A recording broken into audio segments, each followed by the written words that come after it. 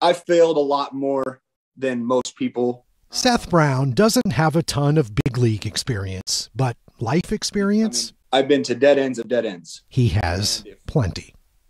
When Brown was 19, he quit baseball, dropped out of school, and spent a year working at a gravel pit. My job was to weigh the trucks as they came in. They would come in, fill up with gravel. I'd write down what gravel they're getting. They'd come back out. And so you spend time alone. I had so much time to think. So Brown thought and realized who he wasn't who he wanted to be. 3-2 out the gap. He figured he'd blown any shot at a pro career, but Brown returned to college and focused on becoming a better person.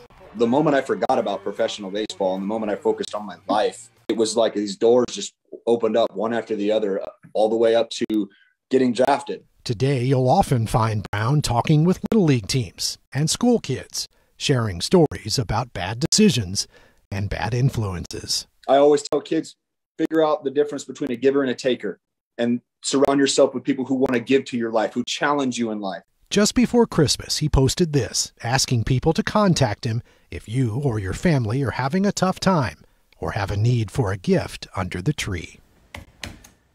Then Brown opened up a Zoom and talked with them.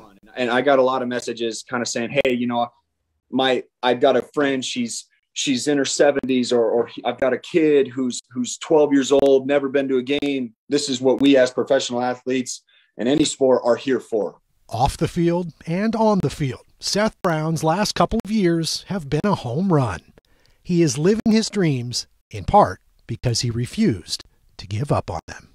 I would say to anybody who watches, any kid watching this, doesn't matter what situation you're in, you can always keep moving forward.